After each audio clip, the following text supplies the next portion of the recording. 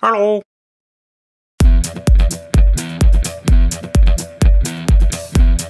G'day, Owen here with a random collection of strange objects which eventually will make perfect sense.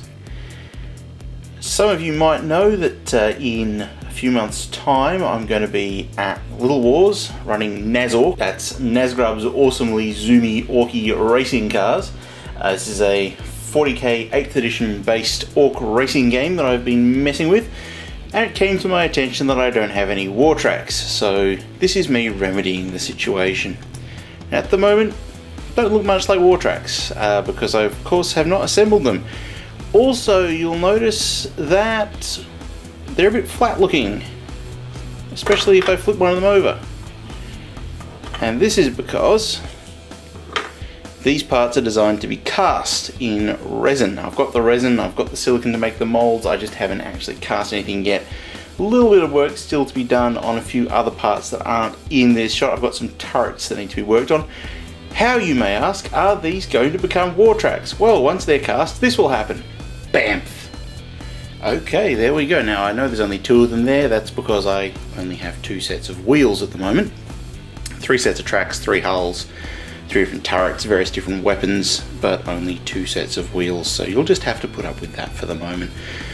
A little bit of work still to go on here, but basically finished. So we have here the rocket rack version.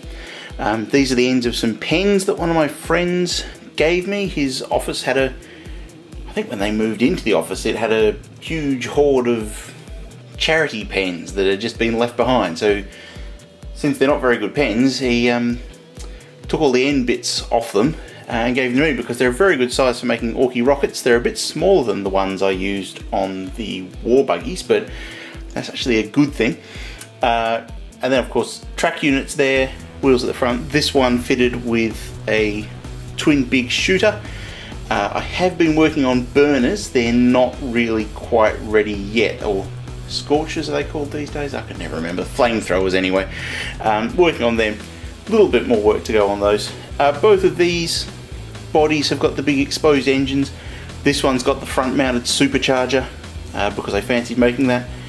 The body's actually got progressively bigger. Every body I built got slightly longer than the previous one.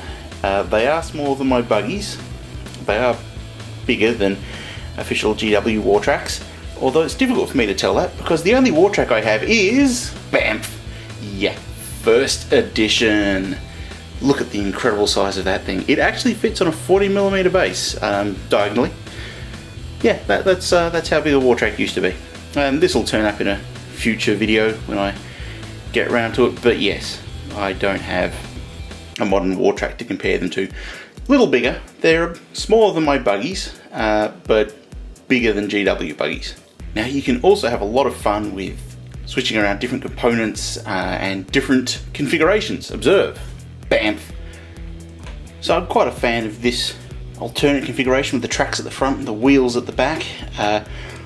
Also, like these particular track units there, they work really well if you put one at the front and one at the back and have just 4 track units. When I have them cast, I'll be able to show that. I've just mocked it up and I like it. This one, quite like having the track units at the front there, sort of sticking out the front.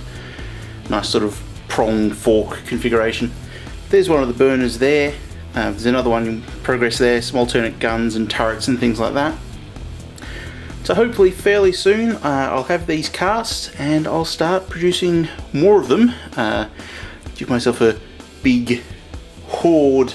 Fairly soon I'll have quite a lot of these which I'll be using for Nazork and of course just throwing into War Snaggletooth.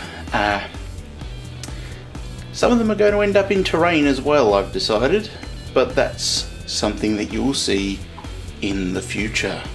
Ooh. Future events such as these will affect you in the future, to quote from Criswell.